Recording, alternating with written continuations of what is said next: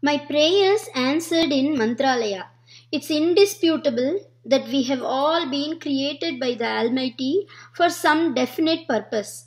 Some don't realize the divine intent till the end of their mundane existence. Others understand the purpose of their life in the early stages itself, while some others get such awareness in the middle and the rest in the later part of their life.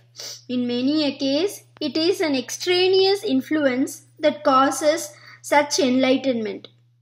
In the case of those who have an early realization, their actions will be such as drawing the attention of others and coming under their close examination without their being aware of it. Yet others experiencing such awareness in the middle stages of their life will reflect on their past years and take lessons out of that for chartering the course of their future years. The third lot, who understand belatedly, will be the emotional type and would feel that their past deeds have led to their present status and as such take life in its stride. These apply in no different a manner to the saintly personages as well.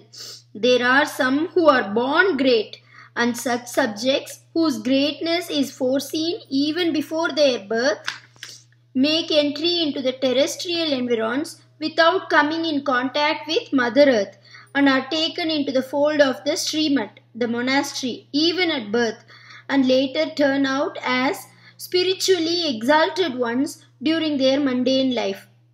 A different category comes under the monastic order at a young age, while some others take to sannyasa ashrama late in their life, despite their being given to supreme morality all through. The divine avatars too conform to this, in the sense that there is a definite intent behind their advent in this world. Sri Hari has in fact made known in advance his purpose of incarnation on various occasions and has appeared in the mundane world to accomplish those. The Dasha avatars and other manifestations were thus pre-planned ones to accomplish definite objectives. In the lives of Haridasas too, many of them have been made aware at some stage about the purpose of their birth. Such divine enlightenment experienced by them having been through some medium. By such spark of ignition, they have known about their past birth and in continuation thereof changed their lifestyle later. Sri Purandaradasa being a standing example of this. Those who ponder over aspects like who I am, why I am born, what is to be achieved during my lifetime, are persons who would certainly not like to spend their life in the normal way. If my life is analyzed in this manner, I was from my young age immersed in Hari Bhakti and devotion towards Guru, such thoughts always occupying my mind. Even in the midst of my school college education, the spiritual fire in me was blazing, along with my passion for writing, which was also building up.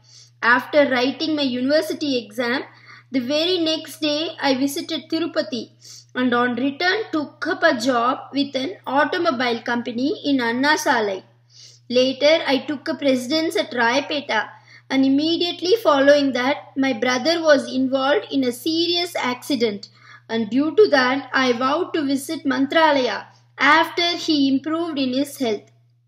I performed Sankalpa Seva at Mantralaya soon after my brother was his normal self, but I was almost on the verge of putting an end to my life there, unable to bear the torments in my life that I was then passing through.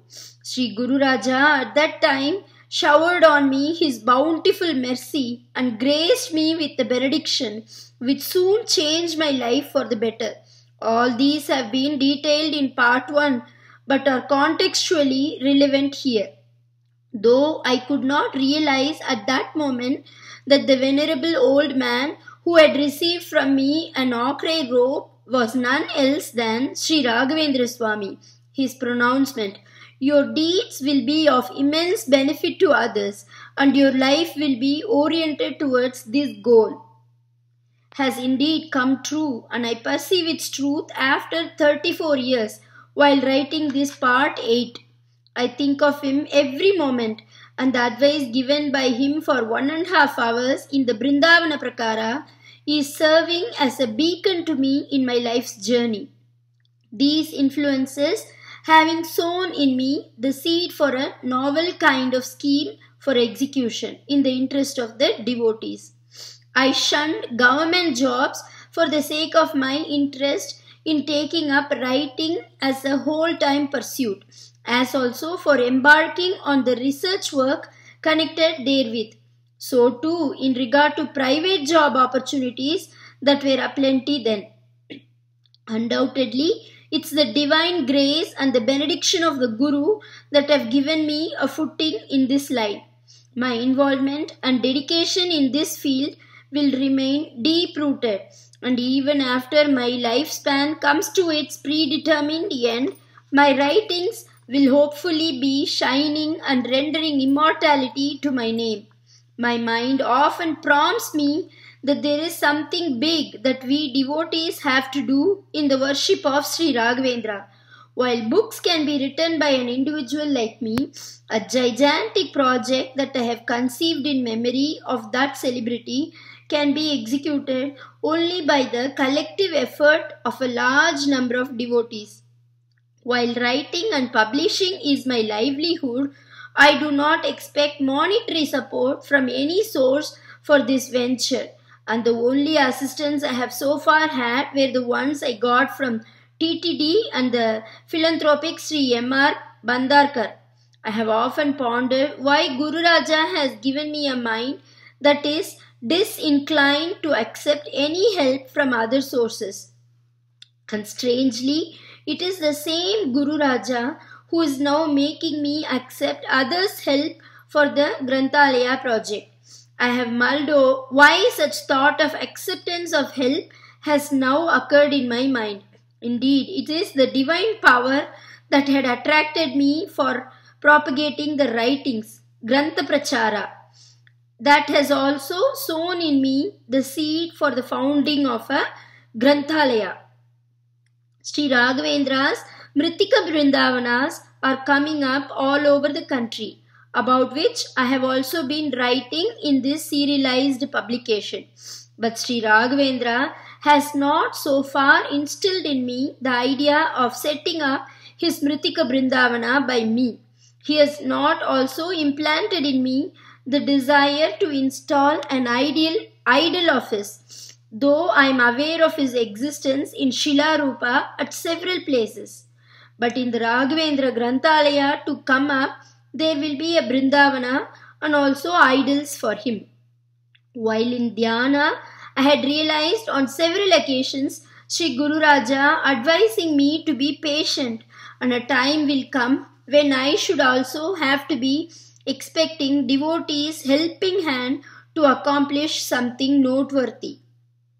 And in 2007, when I was travelling along the Ghat section of Cameroon Hill in Malaysia, Sri Raghavendra enlightened me on Granthalaya, and I visualized a shape to it, and had written in part 7 that if interested parties should make available sufficient land within 50 kilometers of Chennai to establish the Granthalaya, either as donation or as a payment deal with sufficient monetary contribution from devotees are at hand, the project could become a reality.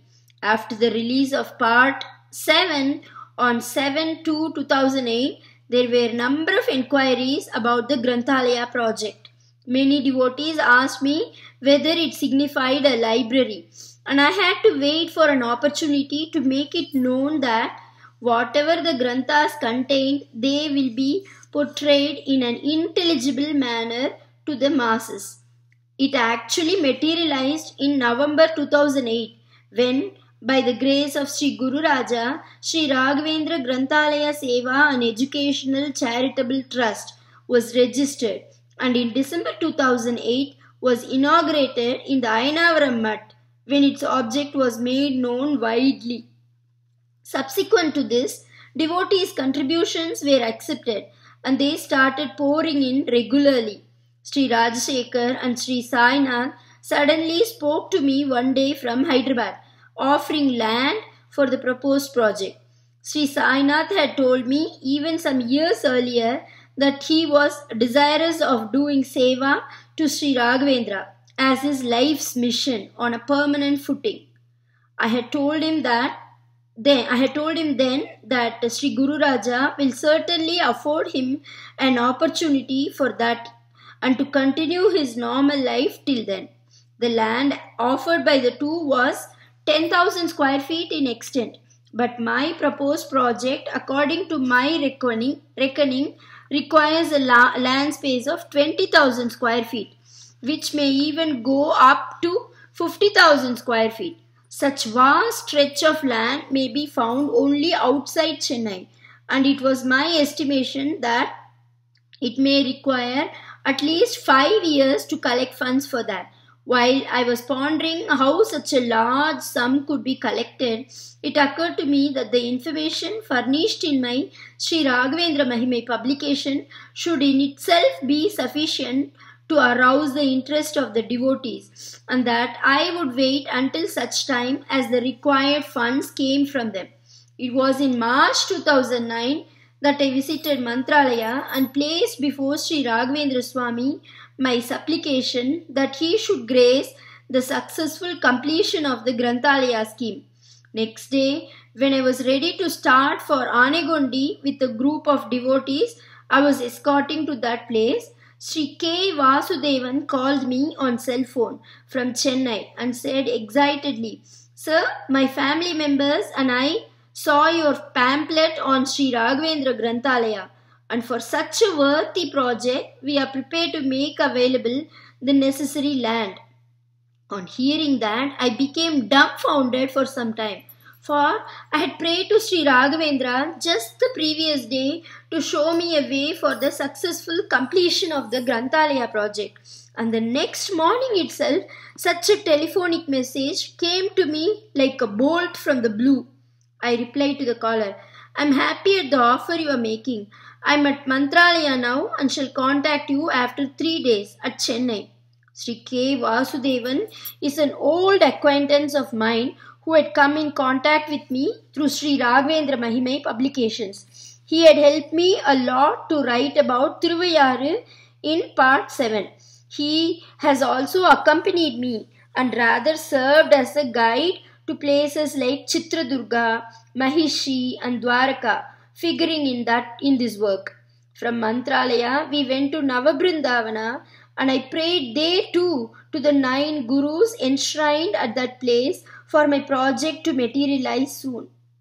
Later, I came to Chennai and Sri Vasudevan and Sri K.B. Narayanan met me then. They said the place could be seen and if found suitable, further negotiations could be initiated. And the same afternoon, I started with them to see the land, accompanied by my wife.